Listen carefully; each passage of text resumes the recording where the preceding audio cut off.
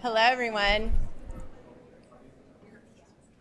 Welcome to the best named lecture, I think, ever, the boring lecture. So I'm Jody Guest. I'm the Senior Vice Chair of the Department of Epidemiology. And it is my pleasure to first introduce you to Dr. Boring's children. Annie and Michael Guest. Annie and Michael Boring are here. My daughter's Annie Guest. So I just adopted you both. Yeah, sorry. And so we're super thrilled to have two of his three children here. Dr. Boring, for those of you who don't know, was the first department chair of epidemiology here at Rollins and is one of the founders of the school. He came here a very long period of time ago, and I personally had the privilege of being taught by him. He was my department chair. He taught my very first ever class in epidemiology, and he's truly, the way he taught is truly the reason why I fell in love with epidemiology. We used to, as doctoral students or as master's and doctoral students, laugh about his name because, of course, you don't think you're going to be taking a class from someone with the last name of Boring. Guest is also an awkward last name for students a lot of times. But he was anything but boring. He was infectious. He was an infectious disease epidemiologist, but he was truly infectious in the way he talked about epidemiology. He taught the course I now love to teach, Epi 530. I don't think it even had that name at the time or that course number. But it's such a privilege to be able to teach from what he started in my life and really see how you can hopefully model the form of teaching that he had. He was well known for he only ever wore blue. Although his children did not wear the right color today, nor did I. He always had his left arm sleeve rolled up because he wrote on the chalkboard or the whiteboard all the time. And we did have chalkboards back then in some rooms. He was dynamic. He was convinced that epidemiologists could change the world. He was convinced that Rollins would help change the world. He was convinced that everyone needed to pay a ton of attention to a denominator. And if you didn't listen to what the denominator was and think about what was in it, you were misleading in what you did with epidemiology. And he was convinced that truly this was the path forward to better health for people. So in 2020, the Department of Epidemiology voted to name an infectious disease lecturer in his honor. We, of course, then didn't get to have one because we began a pandemic. And so we were lucky last year to officially roll out the Boring lecture in our department. And then when grand rounds came back to the school, and there was a conversation about having these grand rounds and what would an ID one be like, we were thrilled to offer up the Boring lecture to the whole school and share it with everyone. Again, Dr. Boring wasn't just our department's gem. He was a gem in the school and at the whole university. He won award after award after award for his teaching. He was the faculty professor of the year here at Rollins 5 years. He also won all the highest awards at all of Emory. So really, truly a lauded professor. So it is my privilege then to turn from Dr. Boring and the reason we've named this lecture to introducing you to Dr. Lauren Ancel Meyes. I don't know her as well, so I'm going to have to actually read some stuff about her where I could talk about Dr. Boring for a long time. So let me get to this. So Dr. Ancel Meyes comes to us from the full eclipse yesterday in Austin, Texas. She is a professor and the Cooley Centennial Professor in Biology, Population Health, and Statistics at the University of Texas in Austin. I think one of the really exciting things about Dr. Ancel Meyes' work is she was very much called on during the COVID-19 pandemic to do a lot of forecasting and modeling and help with prevention plans. Additionally, when CDC put out the call for the new outbreak analytics groups, her group in UT Austin is one of the groups that joined that's now called InsightNet. And SIDMath from Emory is also one of those sites. So there's a real connection between her work and what's being done here at Rollins. So we are thrilled to have you here. I will give you a few more accolades. She was named as one of the top 100 global innovators under the age of 35 by the MIT Technology Review in 2004 and received the Joseph Lieberman Award for Significant Contributions in Science in 2017. So we're thrilled to have you here. We're thrilled to have you giving our Boring lecture.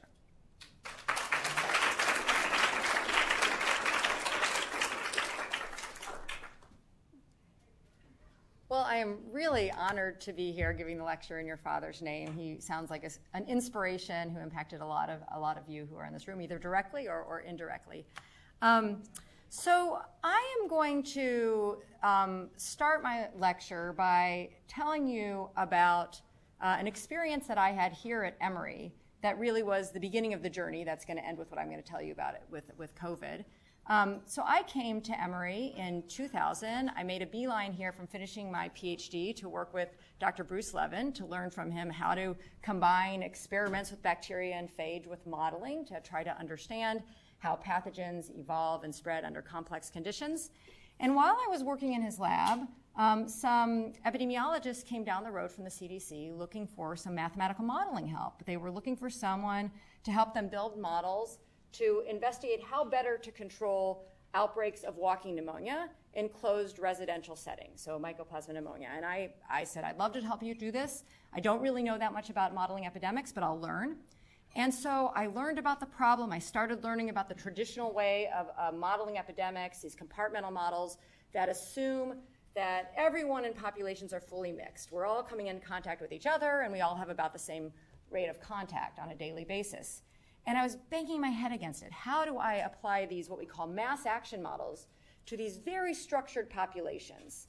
And at the same time, so this is around the year 2000, social network theory was just emerging as a really quantitative and exciting discipline. In fact, I don't know, this is old news these days, but it was in 1998, Duncan Watson, Steve Strogatz came out with their groundbreaking paper on collective dynamics of small world networks that was published in Nature. I think it now has over 50,000 citations.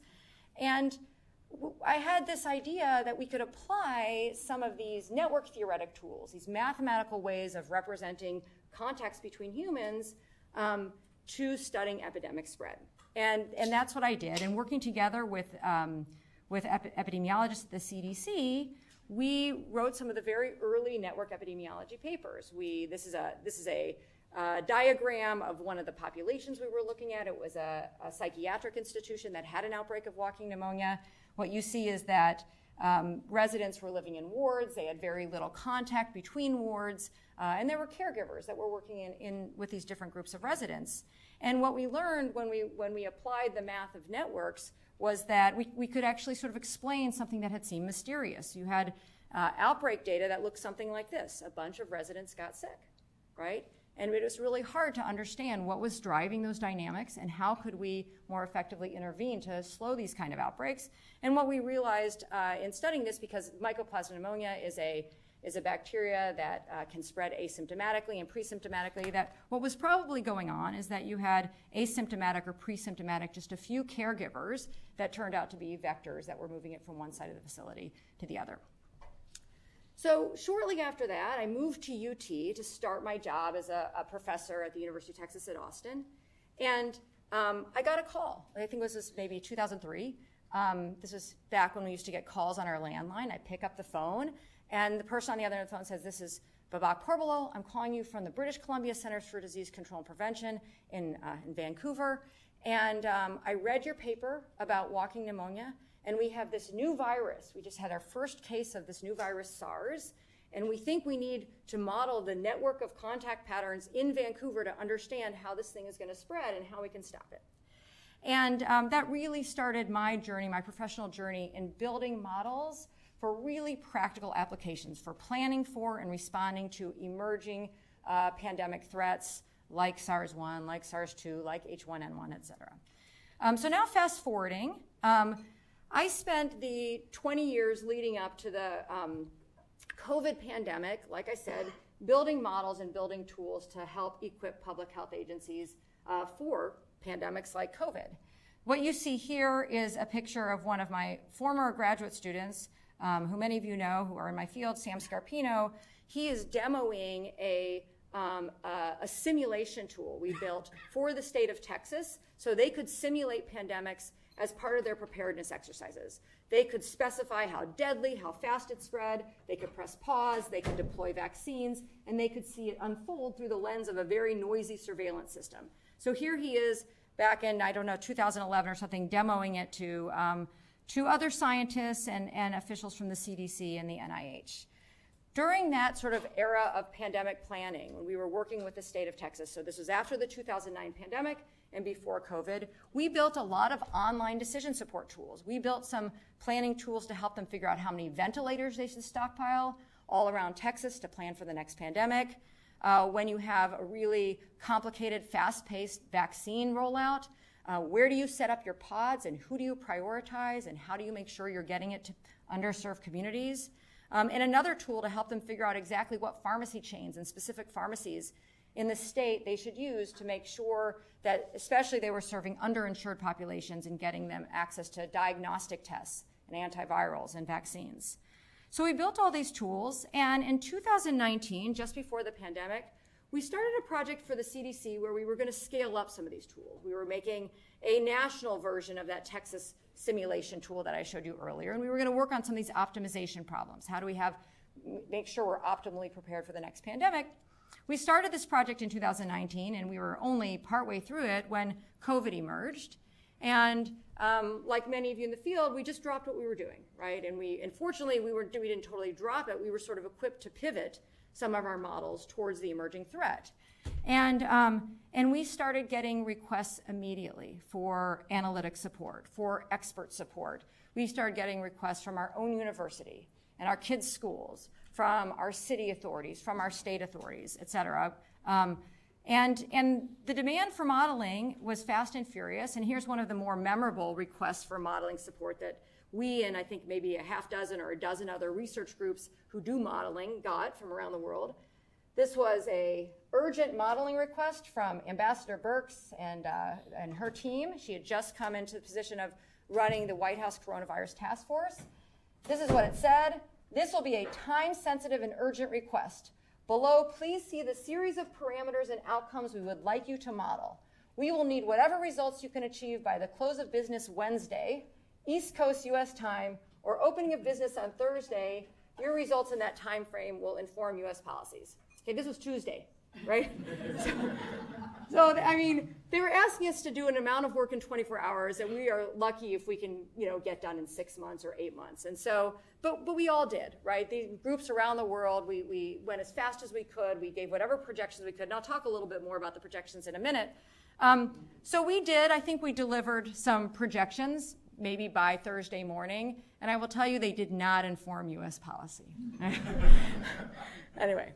Okay, but that was the demand. And so we were getting all these requests. And so what did we do? At that time, my research group was about the size it was for 20 years, which was, I think I had maybe 4 graduate students working with me and maybe a postdoc. And so there was no way we could respond to all this, but all these requests. And so what we did is we banded together. I formed something called the COVID-19 Modeling Consortium. People from different disciplines around the University of Texas, we're a very large university, found me. We had engineers and we had computer scientists, we had social scientists, all saying, how can we help? We know you're doing this modeling, we know you're doing this work. And then collaborators for decades, we reached out to each other. And we convened through Zoom on a daily basis.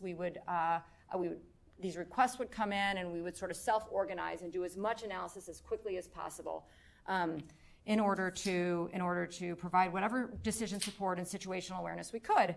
Now, we ultimately got funding from NIH and CDC and NSF as supplements to existing grants, but those took a lot of time to process. We'd done a lot of the work before we actually got the funding, but what allowed us to really launch quickly and get the admin support and hire back a few modelers who had gone off to industry was a $2 million gift from Tito's Vodka.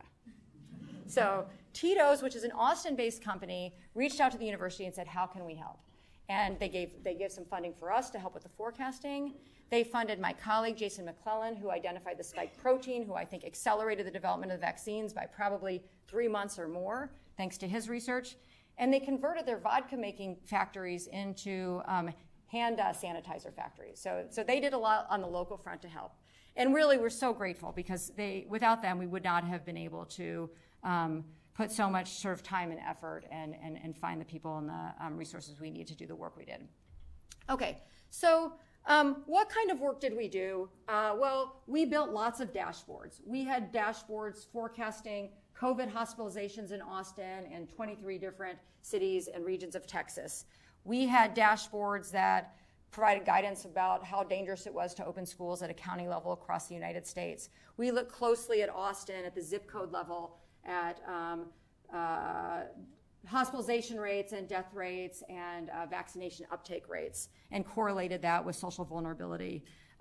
We did many consultations. Sometimes it was just jumping on a Zoom for 15 minutes to help kind of interpret data or provide some kind of scientific support. And we published dozens of rapid reports, most of which never saw the light of day in terms of peer-reviewed publications. But why did we actually put them in a report and put them on our website? Because a lot of times we were consulting with, and by consulting, I mean, this is nothing we're paid for. This is just informal conversations, serving on task force, just kind of lending guidance. A lot of times the stakeholders that were taking our advice or learning or listening to us what we had to say about the data or the models, they needed a track record. They needed to be able to point to, here's the study, this is the reason we decided to close schools. Here's the study, this is the reason we decided to use testing in this way on this campus. And so we gave them some documentation so that they could have some kind of paper trail for that. Okay, so what I want to do with the rest of my time is I'm going to take you on a little tour of some of the studies and rapid analysis that we did during the first year and a half of the COVID pandemic. And I'm organizing them around what I think of as the three major goals of mathematical modeling of outbreaks. One is modeling to help us understand the threat, characterize how a pathogen is spreading, how deadly it is, what populations are at risk, et cetera. The second is to forecast the threat. Once we have a handle on its characteristics, we might be able to say something about where it will be tomorrow or next week or next month. And then finally, using mathematical modeling to help people make decisions about how to use limited resources or when to enact measures that might be socioeconomically costly. So I'll give you a couple examples from each of these categories. So first, I'm going to tell you about the first two analyses that we did in my group, starting within 24 hours of hearing on the news that there was an anomalous virus infecting people in Wuhan, China, possibly associated with food markets. And at that point in time, if you'll remember, we didn't know if it was spreading from person to person. We didn't know if it was spreading very quickly. We had no idea how many people were already infected in China. And we didn't trust the data that were coming out of China. But we wanted to do our best to try to answer this question. So what data did we trust, did we look at to try to answer those questions? Well, by the time we sort of got into the study, there had been 19 cases reported outside of China. The first one in Bangkok, but very quickly there was a case in Seattle and a case in Chicago. We had global air travel data, so we knew on a typical day how many people were flying in and out of Wuhan from every major city in the world. And we also, through a collaboration with Chinese researchers, had GPS cell phone data from about 100 million people in China that gave us a way to approximate daily air, rail, and ground travel from throughout China, so from Wuhan to about 300 other cities in China. So we use this data to sort of triangulate, to try to figure out how much COVID is there in Wuhan and how fast is it spreading. So how do we do that? Well, we imagine that in Wuhan there's this outbreak and it's probably growing exponentially. And you think about these people who are traveling to every city every day as like sampling from that population. And so we know many people flew from Wuhan over the last couple of weeks, and 19 of them were infected, and we knew the dates that they traveled, et cetera. So from that, we could try to infer how fast the virus was spreading in Wuhan. And what did we estimate? How far had it already spread? Well, by the time that Wuhan closed down on January 21st, and we made these projections around January 10th, by the time that Wuhan closed down on January 21st, 22nd, China had reported 425 cases total in Wuhan, and they've never updated that. We estimated that, in fact, by that time, there were probably around 12,000 cases in Wuhan. And this was a very rapid estimation, but after the fact, there were other sources of data, other retrospective analyses, and pretty much all of them have converged on probably somewhere between 10 and 15,000 people already infected by the time they closed down. And we also estimated from that Chinese mobility data that by the time of the Wuhan lockdown, when there had only been cases reported in Wuhan, there were probably cases in at least 100 other cities around China. And sure enough, within weeks, that those projections were borne out. The second study I want to mention, and this is the only other one I'm going to talk about in the category of characterizing the threat, is a study we started and completed, within days of that first study. And this was a study to answer the question of how fast was this virus spreading from person to person.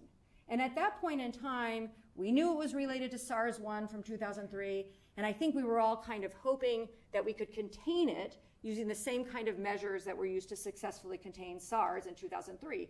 So SARS-1, when somebody got infected, it took them about a week or 8 days until they started having symptoms, and they weren't actually contagious until they had symptoms, right? And so that gives us time to kind of stop an outbreak in its tracks through really intensive contact tracing and isolation and quarantine. We were hoping that we would have time on our side with this new virus as well. So what we set out to do is estimate something called the serial interval. The serial interval is the following, and I know most of you in this room probably know this, but if I get infected and then I infect somebody else, it's the number of days between me first feeling symptoms and that person first feeling symptoms. Okay, so it gives us a sense of the pace of transmission from one generation to the next, okay? So we just wanted to estimate what is that. And we worked with a team of Chinese students who scoured the websites of public health departments in 18 different provinces in China, looking for case reports that have been put online that provided the following information: the date an individual first reported symptoms, and they'd done some epidemiological investigation. They had a good idea of who probably infected them, and the date that infector first started having symptoms. So from that, I can get the serial interval for that one transmission event. So amazingly, these students were able to dig up between 400 and 450 case reports that actually had good guesses for what that serial interval was. And really all we did, besides just kind of cleaning up the data a little bit, and they translated for us, really all we did was we made a histogram. So that's what you see here, the distribution of serial intervals across about 400 and 450 cases in China. And what we found was really, just looking at this, was super alarming. So what are the alarming things? Well, number one, the average serial interval was about 4 days. So it was spreading at about twice the rate of SARS-1, right? So that was very alarming. Number two, sort of alarming, there's some people who don't transmit for quite a long time. And so that means we're going to have to isolate people and quarantine people for quite a long time. But really, the most alarming thing was these negative serial intervals, right? That means, and we all know this now, but that means that people were actually spreading the virus before they themselves had symptoms. And so we sent this to our program officers, our colleagues at the CDC, and they looked at this and they said, go back and check your math. This can't be true. And it wasn't, I don't think it was because they didn't trust us, but I think there was just we couldn't believe in this moment that we were dealing with something that was so speedy and so stealthy. But within days, there was corroborating data from China, and we knew that. And this was the nail in the coffin. As soon as we saw this, we knew that this was going to become a global pandemic, and there was absolutely nothing we could do to stop it. Despite the fact that we all knew this, it took our hospitals filling in New York for us all in the United States to actually do anything about it, to prepare. Okay, so those are my two examples of analysis we did early on to characterize the threat. We also did some early analysis using data from China to try to estimate how useful social distancing interventions were at slowing spread as the virus was emerging in different cities, and other things like that.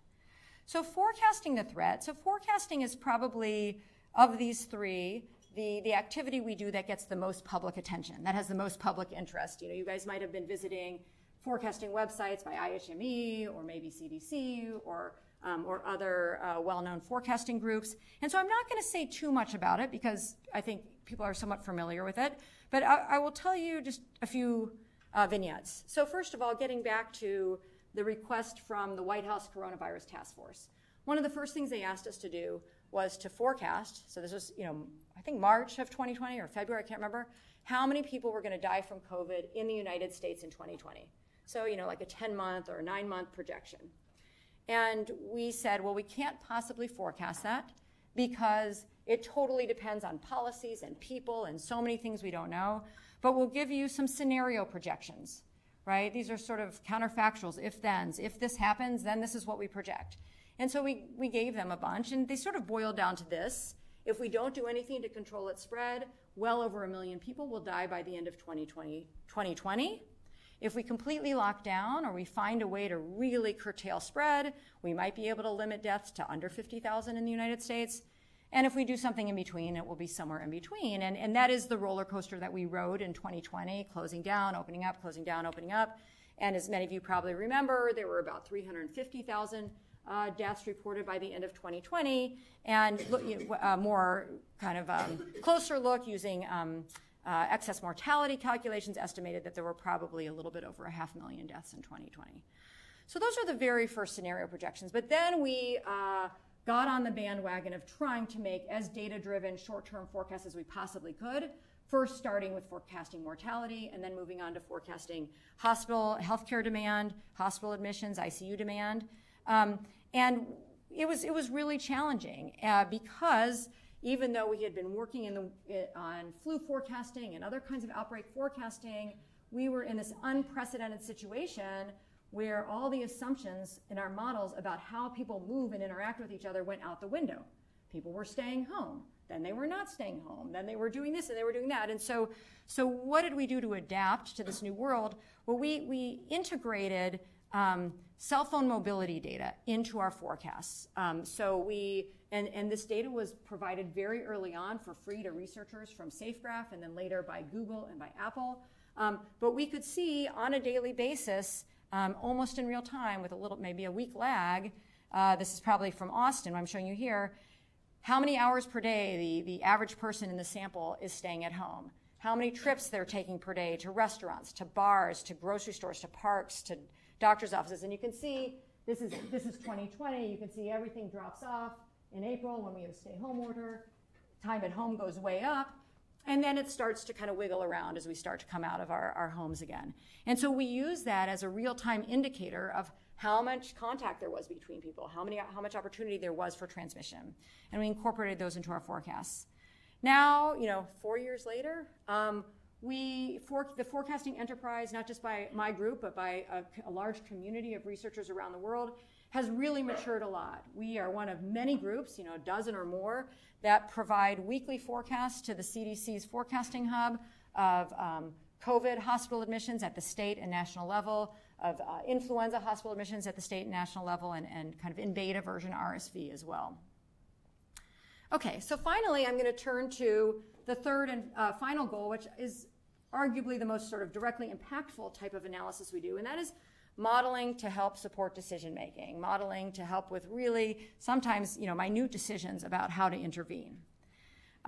So let me tell you a little bit. This is a beautiful picture of Austin, and what I'm going to talk almost exclusively about is work that we did locally at home to support Austin in navigating, understanding, and responding to the threat. So this is a nice picture of Austin.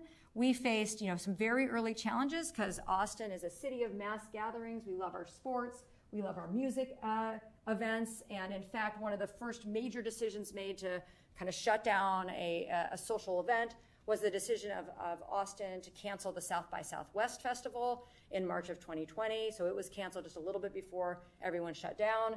And then this is a picture of Austin. This is what you may not know about Austin, but this is a picture of Austin that is colored according to racial ethnic majority by census tract. Yellow means Latino majority. The darker the yellow, the bigger the majority. Blue means white majority.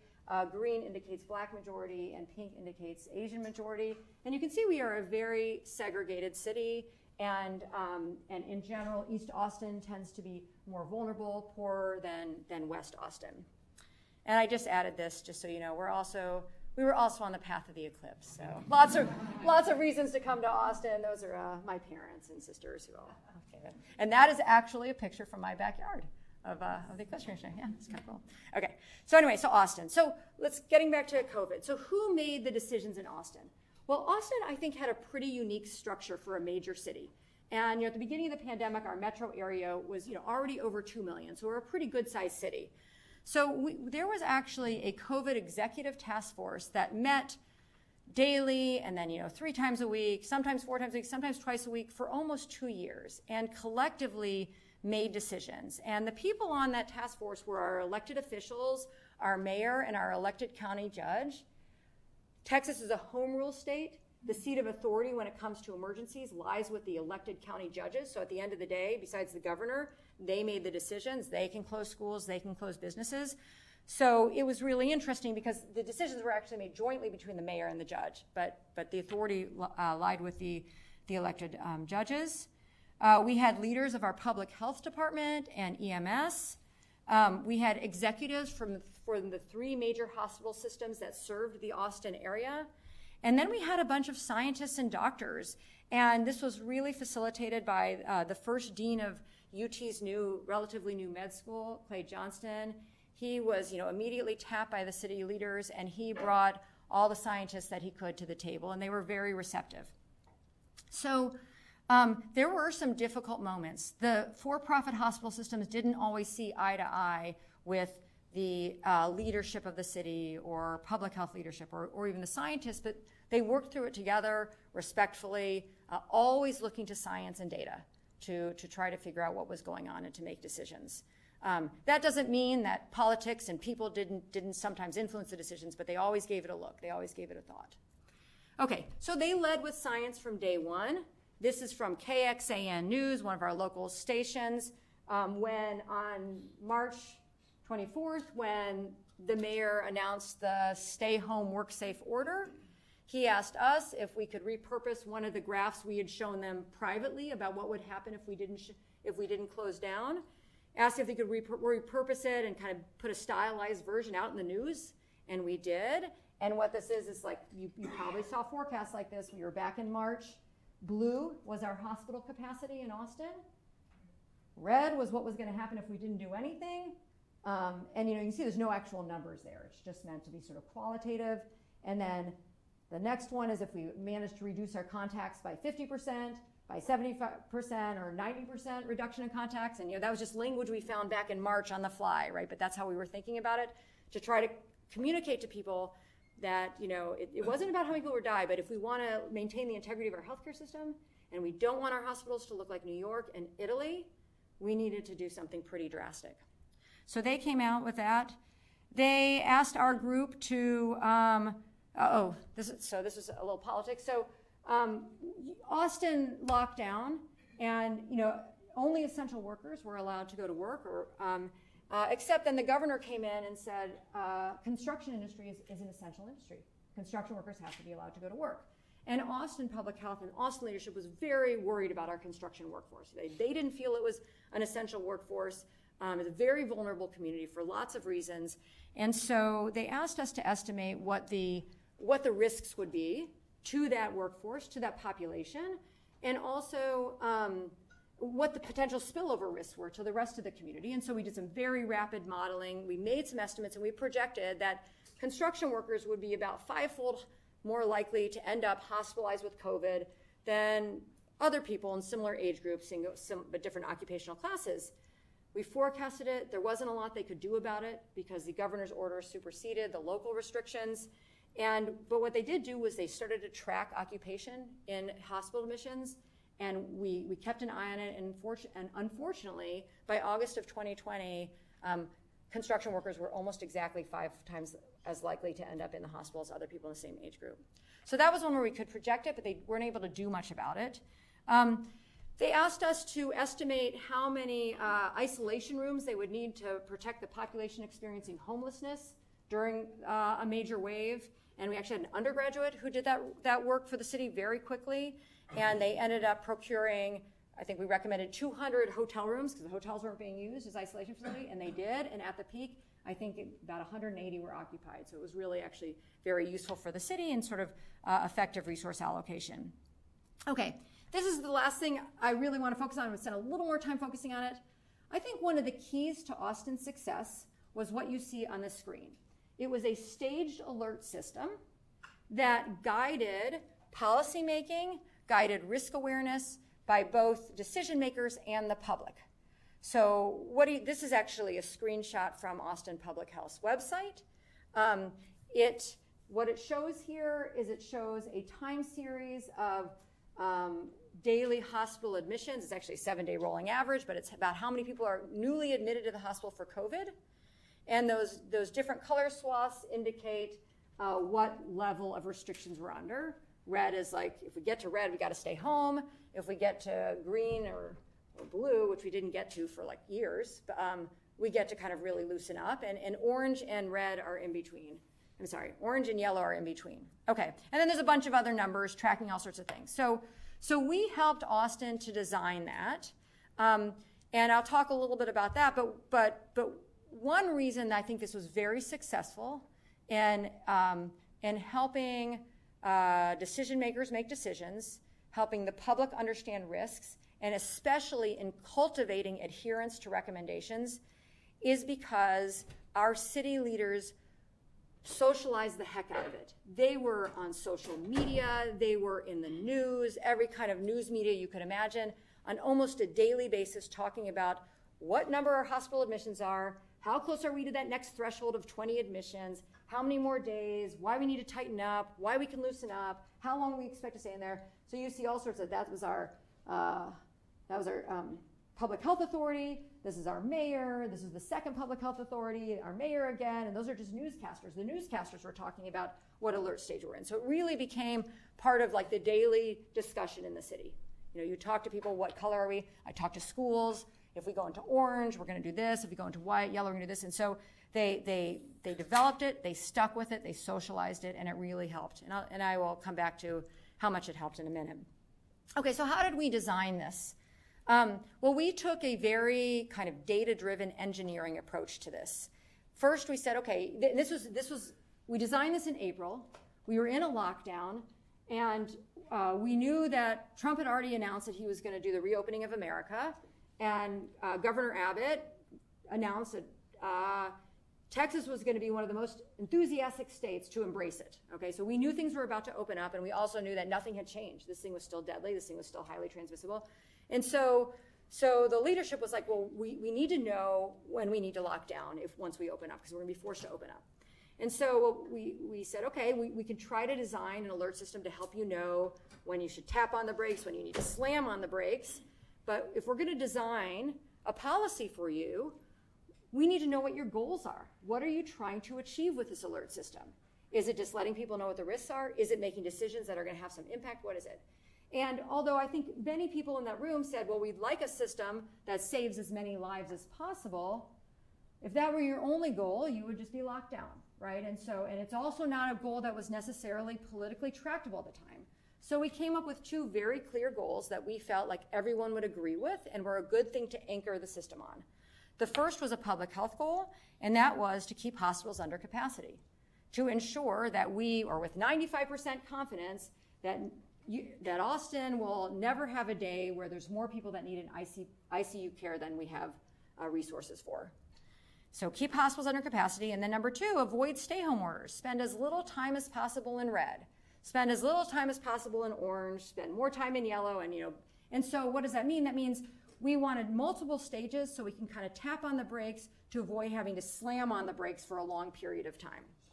So we built a model of COVID spreading, a pretty detailed model of COVID spreading through Austin.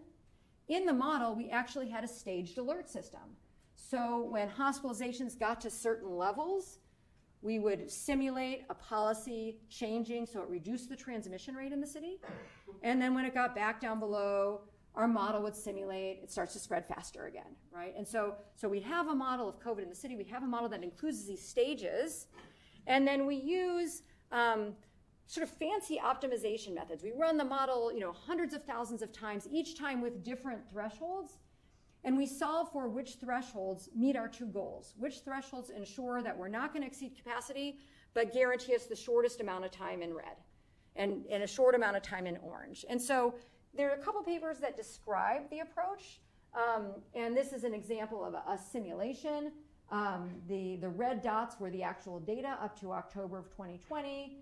And then the lines going off to the right show a bunch of simulated trajectories of what would happen if we actually let COVID spread under the stage alert system you see there with the red there, the yellow there.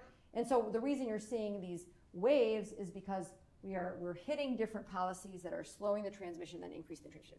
So we did that.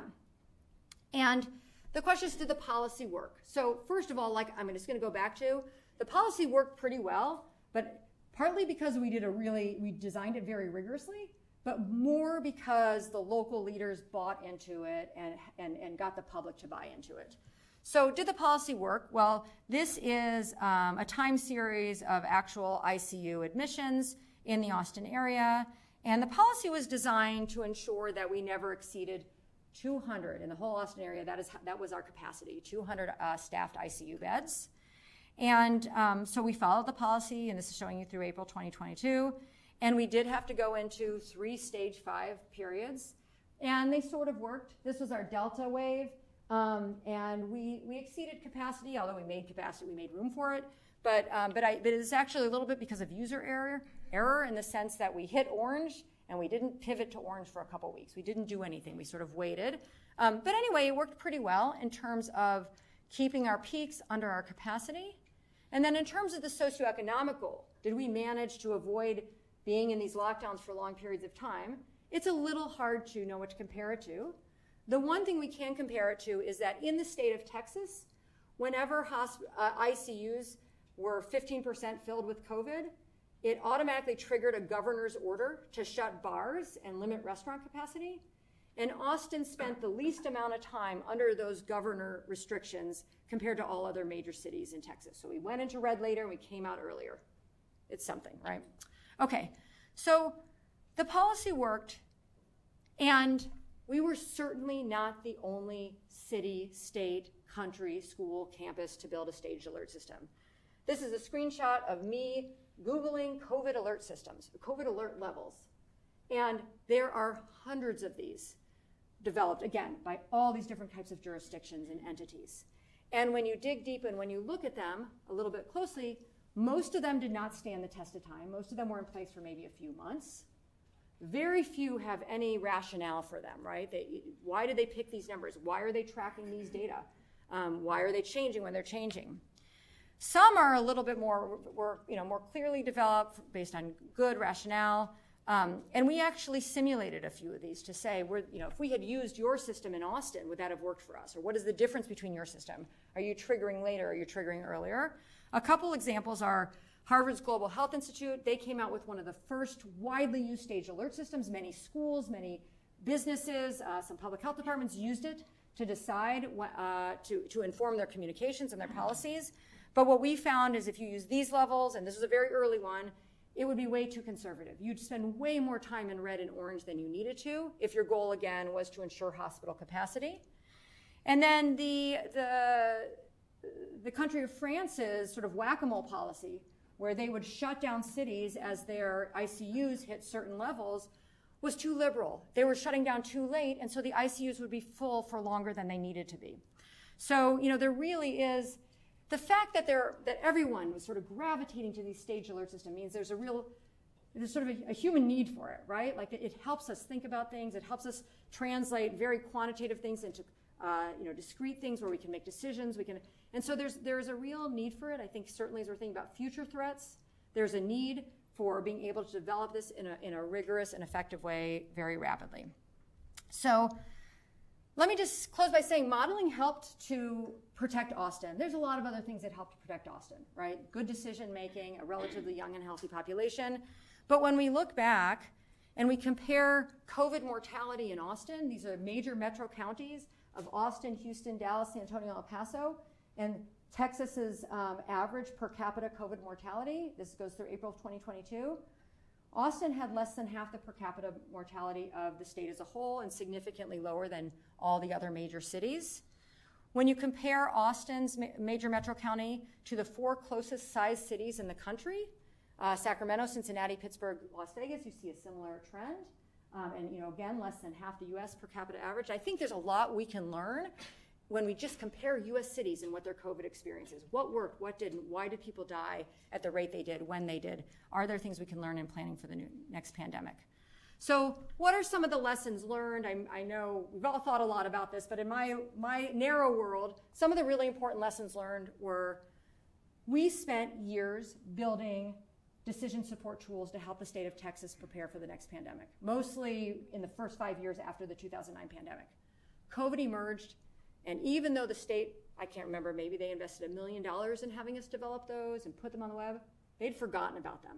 They had no idea how to use them, but they were facing the exact same questions. How many ventilators, where? Which pharmacies, how, right? And so the lesson learned is that we didn't do a good job of building sustainable tools and training people to use them and make sure they were ready to use. So how do we, as a community of modelers and public health experts and epidemiologists, how do we build useful analytic and forecasting tools that will stand the test of time, that will be ready if we're fortunate enough not to see a pandemic for a good decade or so, that will be ready and usable in real time? The other thing, and this was a quote that appeared in the New York Times, they interviewed a bunch of people who were working on the pandemic about lessons for the next pandemic. What have we learned? But they asked us this 6 months into the pandemic, so there was still a lot more to be learned. But at the time I said, we must overcome our collective failure of imagination. COVID took us by surprise. We spent decades planning for a pandemic that would resemble viruses we'd already seen, we already knew. We didn't plan for face masks, mass testing, stay-home orders, politicized decision-making, or devastating racial disparities, and we have to prepare for a broader range of threats. And so I'm working in what are we doing now in my group? We're working on both of these things, overcoming our failure of imagination and trying to build more robust tools for the future. I co-founded a nonprofit that's based in Austin, but it has people working all over the world, called CAPTORS, the Center for Advanced Preparedness Threat Response Simulation. And what we're doing is we're actually making games. We're using best practices for military wargaming and simulation games to make games to help decision makers of all types, professionals of all types, to think through scenarios for future pandemics that may look very different than pandemics and outbreaks we've seen in the past, forces them to engage with different kinds of uncertain data to make decisions, to make situational assessments. And then, as was mentioned earlier, we were fortunate, along with Emory, to be one of the 13 awardees in the CFA's new InsightNet, which is a project to build robust analytic tools and to train public health professionals to use them in their daily operations and to be able to use them when the next threat emerges. So with that, I just want to acknowledge the many people that were involved in our COVID work and the things I described to you today, and thank you so much for having me.